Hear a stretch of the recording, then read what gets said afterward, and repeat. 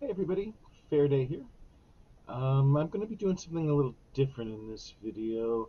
I have a lot of stuff going on, so I don't think I'm going to be able to do it all in one sitting, so I'm going to experiment with the pause button. Also, towards the end, I'm going to want to lay out some tarot cards, and I'm too much of a klutz to move the camera in one swift, beautiful motion where the camera just glides down to the tarot view. And rather than have you put up with me dropping it or aiming at weird stuff, um, again, I'll make use of the pause button and we'll see how that looks. I'll review it all before I send it. And if it's a little choppy, well, I'm kind of a slob that way anyway. I'm not particularly skillful or have the resources to do a lot of real professional editing or anything, but we'll see how it works. So what I wanted to do was about 4 videos on the 4 elements, earth, air, fire, and water, um, which are extremely important in magic and in tarot. And a lot of that comes from through the Golden Dawn from the Hermetic Qabalah. And I wanted to look at it as sort of from the perspective that you get from Hermetic Kabbalah. I don't intend to use a lot of technical terms or religious terms. Um, I know a lot of people would be turned off by that. People who are already studying the Hermetic Kabbalah are already going to be aware of most of what I'm going to say anyway. Um, People who are not studying it may not be studying it because they're not interested in talking about Bria and Atziluth and the Sephiroth and all that sort of stuff that to somebody who isn't interested in it just is like a big sign saying, don't go this way. I love it myself. But I thought I would just kick out some of the ideas without attaching a lot of technical terms or religious terms to them. Um, because, as I said, they're so important to modern magic. Most modern magic thinks about the elements the way that the Hermetic Kabbalah describes them, whether they know it or not, and whether it's stated explicitly or not. And the tarot, in particular, uses these ideas quite a bit, um, particularly because so much of the late 19th century and 20th century tarot is based on the Golden Dawn system of tarot. Um, so any decks that you see that have Golden Dawn in the title are going to be thinking this way. Rider Waite Smith is thinking this way. The Crowley Harris deck is going to be thinking this way. The Toth deck. Um, he changed the Golden Dawn system around quite a bit for Thelema, but some of the basic ideas, including the elements, were very strongly the same. Um, the only place you're not going to see some of these things, some of these ideas intact in tarot, is if it's completely and entirely its own system. I would think even a lot of those are deciding what they mean when they think about the elements in reaction to the Golden Dawn system, if not in acceptance of. Um, and I think it's pretty interesting. So today we're going to talk about fire. So one of the purposes of the Hermetic Kabbalah is an attempt to come to grips with the infinite. Um, and that's impossible. You can't talk about it, you can't really think about it. I mean, you can try, but you're not going to get close to it because, um, by definition, the infinite is boundless. Um, Yet the word definition itself means to, you know, set limits to something, boundaries to something, so that you can understand it specifically. Um, this, whether the infinite be uh, present in the mundane or whether it be purely transcendental, I tend to think it's both. Um, means that as soon as you start trying to describe it or think about what it is or what it isn't, you're putting a limit on it, which means that you're not talking about the infinite, which is by definition limitless. Um, Part of that is the way we think and perceive. We have a tendency to understand things based on their relationship to other things. Uh, I suppose if you wanted to get all Zen, you could say that that means you don't really know anything because really we just have a series of references, but if we don't understand all of these things that are being referred to either, then what do we know? Um, since you can't really compare the infinite to anything without setting limitations, you can't think about the infinite the way we normally do. Think about other things. Um, so one of the methods that they try to get around this was by talking about what's called the four worlds. And there are fancy names for them, but basically they're fire, water, air, and earth. And it's not meant to imply that there are actually four separate worlds. It's just four different ways of looking at the world that we're in, of looking at ourselves, of looking at the divine, of looking at the infinite. And again, it doesn't work because you're excluding something or adding something or saying something about it, and so immediately you're not talking about the infinite. Nonetheless, the attempt is to think about it as a form of meditation, and meditation can bring us to the infinite, so it's not a worthless endeavor. Furthermore, side effects coming out of it are, the way we look at the elements in magic and in tarot, which hopefully most people watching this video realize are practically useful things, as well as techniques of meditation, which can help us to expand our minds to get closer to the divine and the infinite. So the world of fire is sometimes called the archetypal world. And archetype is a big word that has a lot of meaning.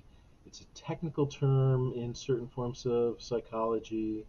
Um, it has a common usage, particularly in the occult and magic, that isn't exactly the same as it is in psychology.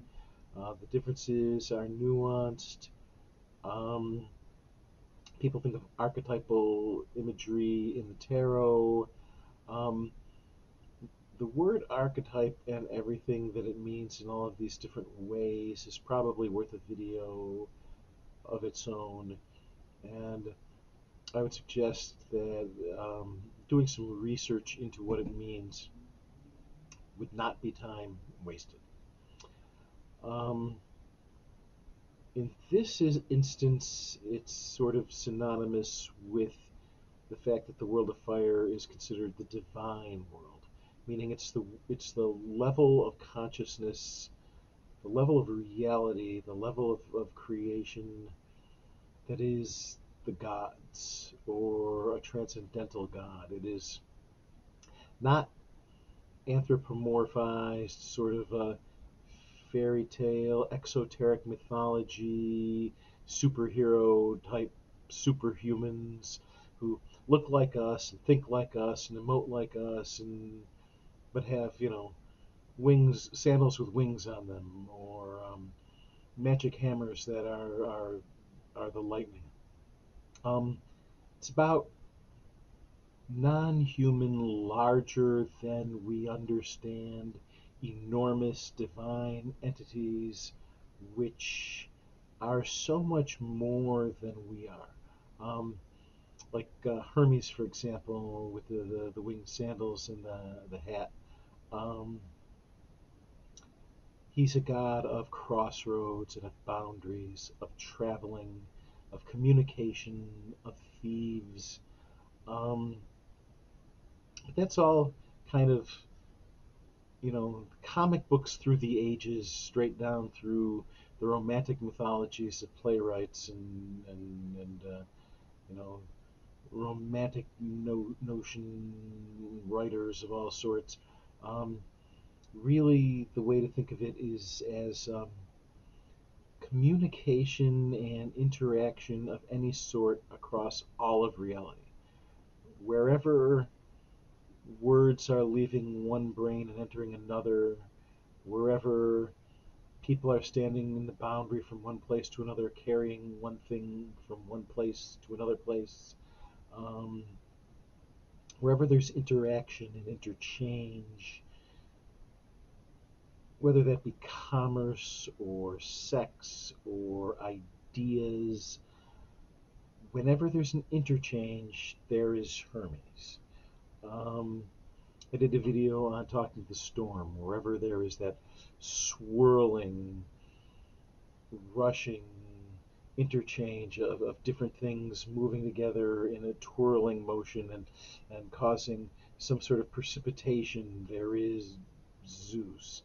Um, they're big, they're huge, they're not human, they don't think the way we do, they don't feel the way we do. Their thoughts and their feelings are so much larger than ours, and in fact, their thoughts create the reality that we experience. So, when they say fire is the divine world, they mean that big divine existence that we try to interact with through various techniques, try to become one with, try to talk to, try to be involved with. And all of that is possible, which is the miraculous, beautiful thing about magic and religion. But it's so much bigger than we think. It's so much bigger than our personalities, than our bodies, than our planet, even. Um, Bigger than our solar system, bigger than the universe. The divinity is huge. The gods are huge, and um, we see them through the filter of ourselves. But that's not the world of fire. Um, where the world of fire interacts with us is through will. The world of fire is willpower. It's my will to accomplish something. It's your will to accomplish something. Um, it's the primary thing you want to look at if you're doing a tarot reading and the rods or the staffs or the wands, whatever you call them, comes up. That's that's some aspect of will. Um, Will is so big that you need an entire suit of cards to deal with it. And but in an individual, and that's in meditation. In an individual reading, the big question when you're doing your divination is it talking about my will? Is it talking about the will of somebody in my life? Is it talking about several people's wills? Are the wills conflicting? Are the wills united? Is it the will of the divine? And the will of the divine is the real secret power behind magic and power in general. Um, Divine will, whether that be the gods or a transcendental god or your own higher self or divine genius or holy guardian angel or whatever you want to call it, whatever you worship, whatever you adore, whatever you love, whatever is beyond you that you want to feel unity with, that you're already one with, but you just don't have the will to have accomplished the feeling of that yet. Um, that will, that divine will, is irresistible, meaning that tuning into your own personality will, finding out what the wills of others is all very good and very important and very practical. But learning how to tune into that divine will, that divine fire, the fire of the gods, the fire that Prometheus gave to us, um, is to become irresistible because we are just the vehicle for that will. And that's the goal of magic, to become the vehicle of that divine fire, because that divine fire creates reality. Because that's what the divine does. Um, Now the question is, how do you accomplish that? How do you tune into the will? How do you tune into the fire? Um, Traditionally, there are a couple of ways, and those would be invocation and evocation. And there's as many different kinds of ways to do that as there are people out there practicing magic. Um, I didn't intend this video to be a lesson in those things, but anything that involves working with spirits can involve working with fire spirits or the elementals. There's an old belief that when you're in the presence of an elemental, you take on some of its qualities. So spending time with fire elementals is a part of a process of tuning in more to fire. And that sort of invocation or evocation can be as simple as lighting a candle and meditating on the flame. Um, Really, any spirit workers out there that you run across have ways that they deal with spirits, and they will work with fire elementals as well. Um, Witches who work in the circle and who call the corners. Um, the quarter that has to do with fire is then charged with that. It's a form of invocation when you create the circle, and you can spend time in the fire quarter and commune with the fire. I myself daily do something called the um, opening by watchtower, which is creating a circle and doing a lesser banishing ritual of the pentagram, which involves calling out to the archangel of fire, and in that quarter I can stop and commune with that archangel. It then goes on to invoke fire as a force and evoke fire as well. And both of those can serve that purpose of communing with fire within and without. Um, but some of that can be kind of complex, and some of it requires certain skills. And um, those of you who already possess those skills already know how to be in touch with the fire. Oh, and one thing else I should say about evocation is that if you're going to do a more like a real traditional sort of semi-Solomonic evocation of a spirit, um, the one of the traditional elemental kings goes by the name of Djinn or Jin, which is Djinn, and in some ways it's a misleading kind of name because it's actually the name of an entire category of spirits believed in by um, a lot of people, but it comes out of the Middle East and paganism before Islam, and even Islam itself talks about jinn. Um, but European ceremonial magic talks about several elemental kings, and for some reason they named the fire king Jin or Djinn. And he's actually, for somebody who's just getting to evocations, to big evocations, but isn't real experienced yet, he's a good one to evoke because he's relatively friendly to humans, so long as you treat him with the proper respect. And he will teach you meditations for how to commingle with fire and commune with fire, and spells for working with fire. Um, Good evocation there. But what I was going to say is that for those people who don't yet have a skill set where working that closely with spirits or evocation and invocation are um, within the realm of safe possibility, yet another really good, simple, important, and useful, practical technique for getting in touch with fire, the will, the divine of that fire world is meditation on tarot cards that have to do with fire. So, tarot cards to meditate on, to tune into the will, the divine, the archetypal world.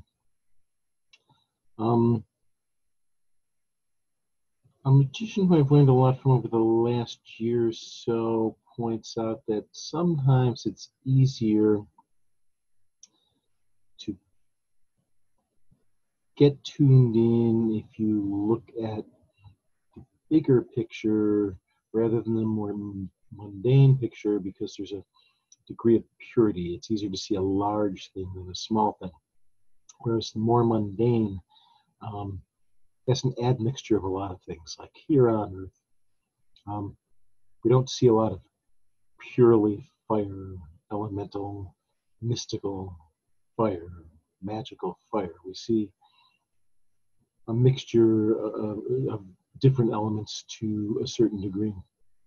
But there's a scale of cards that we can look at. And I'm going to hit the screen share and pull up PowerPoint so I can show you cards. And hopefully that's working. I guess I'll see when I look back at the video.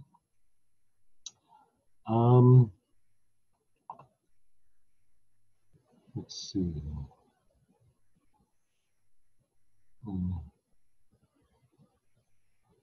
Hit the slideshow button. So the first is the Ace of Wands. The Ace of Wands is pure elemental fire. It's the one thing, the transcendental unity, as it expresses through what fire. It is the world of fire. So it's a real good one to start your meditating on. The next layer would be the signs of the zodiac associated with fire. That would be the Emperor, which is Aries, Strength, which is Leo, and Temperance, which is Sagittarius. You can see that there's already beginning to be an admixture. There's some water running behind the Emperor. In Rider Waite here, it's not quite as apparent as it is in some other decks, but you can see it if you look. And Temperance here, you see a lot of water. The angel has his foot in water. He's pouring water between the two cups, although the waviness actually suggests energy. And in other decks, there are other decks where he's pouring a cup of water in one hand, and the other hand he's got a firebrand. And he's pouring the water onto a lion, like the Lion of Strength, and the fire onto an eagle, which is a symbol of water. If you look at our guy here, he's got a fire triangle on his chest, and his face is leonine, resembling the Lion in Strength. He's wearing a sun symbol on his forehead, which is evocative of fire. The sun is considered fiery. This light shining on the mountain in the background in some decks is a volcanic eruption. There are some folks who talk about these as being, one of them being terrestrial fire, one of them celestial fire, and one of them earthly fire. I'll leave it to your meditations and researches to make those discoveries. Leo here, Strength, is probably the purest. When you're doing something like the opening by a watchtower, when you draw the fire pentagram, you generally trace the Leo symbol in it. So when you're using invocation and evocation to commune with fire, you're focused more on Leo than the other two. Next down in the scale, we get the suit of wands, the entire suit. And there is more or less an admixture here. I mean, for the most part, it seems pretty fiery. If you look at the color schemes, it's more fiery than anything else, although as you get towards the bottom, you're seeing more greens and earth tones, more flowers. Um, but even up as early as the 2, you do see some water as well. I'll talk a bit more about the admixture later, but all of these cards are really good for meditating on to try and get an idea of fire and to tune into fire. Next on down, I wanted to talk a bit about the admixture. Like if you look at the Empress is the planet Venus, and Venus is considered a watery planet. You can see the fire in the plants. On some of the designs, some cards I've seen, she's actually wearing a fire triangle similar to the one that the angel in Temperance is wearing. And there's a suggestion, and she's also sitting in here. She's sitting on red, and you can see that all these flowers are Venus symbols, but there's red in the heart. There's a suggestion there because Venus is lovers with the goddess. Venus is a lover of the goddess or the god Mars, which is key 16, the Tower. And if you look at that one, you'll probably find some Venus references too. They never get too far from each other. In the Lover's card here, we see this tree with fire on it behind the man. Obviously, Adam and Eve, because of the serpent in the tree here. It's also fire in the angel's wings, and again, the predominance of the sun, which is, again, fiery. The Lovers is Gemini, which is an airy sign, and air and fire. Air complements fire. Fire can't burn without air, and air blown into a fire, while if it's blown too hard, it can blow it out. But if it's a strong enough fire, all adding air to fire does is make it burn brighter.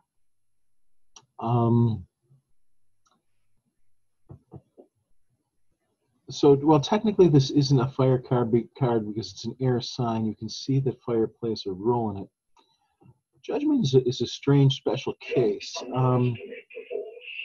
That was my timer going off to tell me that it's just become the hour of Mars. So we are in a fiery hour now. That was unplanned, but it's kind of neat. And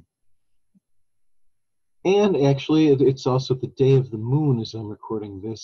So it's a fiery hour on a watery day. And Judgment here fits into that as well. In the Hermetic Qabalah, all of the major arcana are attributed to and in the Golden Dawn system, all of the major arcana are attributed to a letter in the Hebrew alphabet, which has magical significance for use in their magic. And 12 are signs of the zodiac, 7 are planets, and 3 are called the mother letters. Some people attribute the mother letters to the outer planets that weren't known about to the ancients. And Judgment would be Pluto, which Pluto / Hades is sort of a fiery mythology there. But the mother letters are the letters of fire, water, and air, and Judgment is fire. Now, those mountains look like they're made of ice, and we got a lot of water here. The only real flame, I mean, the cross on the flag is red, and the angel's hair appears to be flaming. That wouldn't make you want to immediately just assume fire. It's so much more obviously water. What I'll say is that Pluto is an invisible planet, and Judgment also being associated with spirit, it seems to be about an invisible fire. the way Pluto is an invisible planet, and the way Hades, Pluto, was an invisible god, being always in the underworld. Excuse me. So, just to confuse things even more, we'll look at the kings finally, and the kings, it's all of the kings. All of the kings are technically associated with fire, and all of the court cards are actually associated with the specific elements. The kings are fire, the queens are water, the princes or knights are air, and the pages or princesses are earth. However, they're considered to be sort of the fire or earth or air or what have you of something. So the King of Wands is fire of fire. The King of Cups is fire of water. The King of Swords is fire of air. The King of Pentacles is fire of earth. And the same ends up being true with the queens. The queen is the Queen of Cups, for example, would be water of water, and the Queen of Wands would be fire of water, and so on. So there's an admixture. And the same is true for the twos, the fours, and the sevens, all of which also have a fire component, with the 2, 4, and 7 of Wands being fire of fire.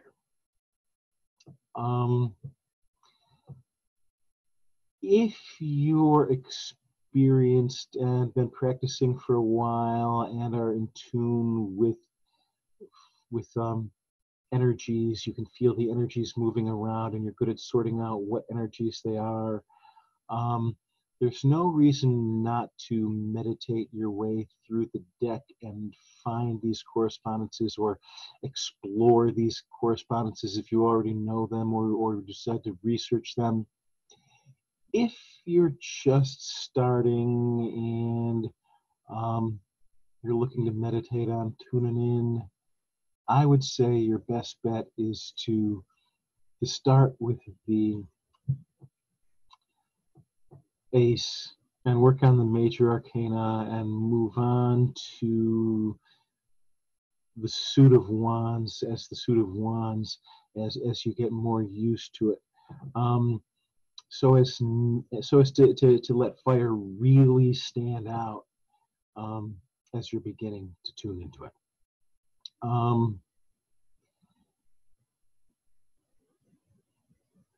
How to meditate on them. The simplest way is probably to put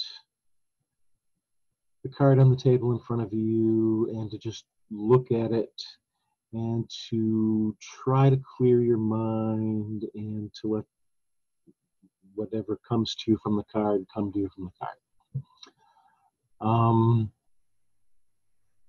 That's of course very difficult. Anybody who has meditated for a while knows that it's difficult. All of these forms of meditation I'm going to talk about, there's 3 of them. All of them are going to require practice. Like with everything else in magic, practice makes perfect.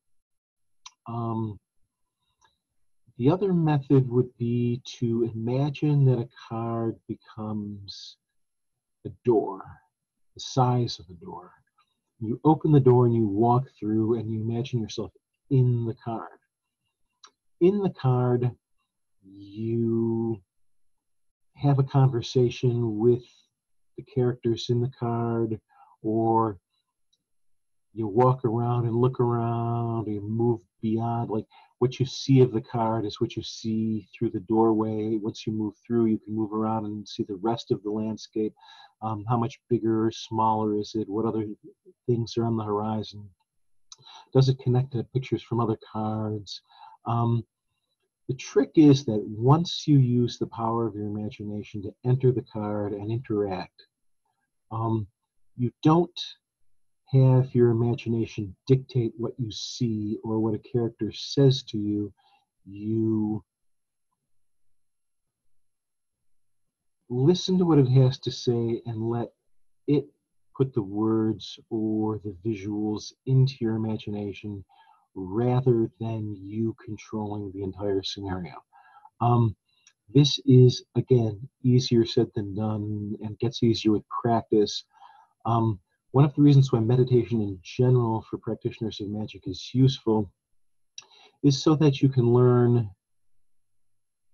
to distinguish between your thoughts and imaginings and stuff that's actually flowing through your mind that you're not the origin of. Again, practice makes perfect. The same is true for the third method, which would be to back into the card and become the card. Maybe become the whole card, maybe become the central character in the card or some other piece of, or object or place or thing in the card. But as you look at the card for a while, then close your eyes and use the power of your imagination to fill in the details of the card, particularly the details of yourself. And as you fill the details of yourself as a character or an object in the card, you feel them. Like if you were doing the Emperor, for example, you would feel the armor as you imagined it on you. You feel the weight of the orb in his hand and the staff in his hand. Hear the water moving behind you. Feel the hardness of the stone throne. Feel the chill in the air because the card is set like in the mountains. Try to really get into it and imagine all of that. And then once you've imagined it so completely that it feels real, again, you let go and see what occurs to you now that you're tuned into the Emperor or the central figure or, the rod or whatever it is that you're imagining yourself to be. And that's basically it. It sounds simple, and in practice it is pretty simple, but it's also fairly difficult because you've got, you'll have a tendency to try and force your imagination onto it. But I have found those to be simple and effective ways to tune into elemental fire, to the world of the archetypes, to the world as seen as the will of the gods, of the world as it is the power of the divine. And one more thought on fire, and that's that modern science gives us 4 states of matter, and that's solid, liquid, gas, and energy. And those actually apply to the tarot suits and the 4 elements pretty good. In this case, fire would be energy. Contemplating that fire is energy in the physical world, what does that mean? How does that tie into the archetypal, the divine, the will? And one other thing is that I've seen definitions, scientific definitions of fire that call it a process of oxidization. When we breathe, the blood pumps to our lungs so that oxygen can get into our lungs. There's iron in our blood that bonds with the oxygen, so the oxygen molecules are attached to the iron molecules which are in the blood, and the blood then takes the oxygen all over the body, and the oxygen molecules are given to every cell in the body, which means that there's a process of oxidization going on in every cell in the body all the time. And if we think of the definition of fire as being a process of oxidization, then we are a fire. And with that, I will edit this video together and upload it, and I will see you again to talk about water. Take care now.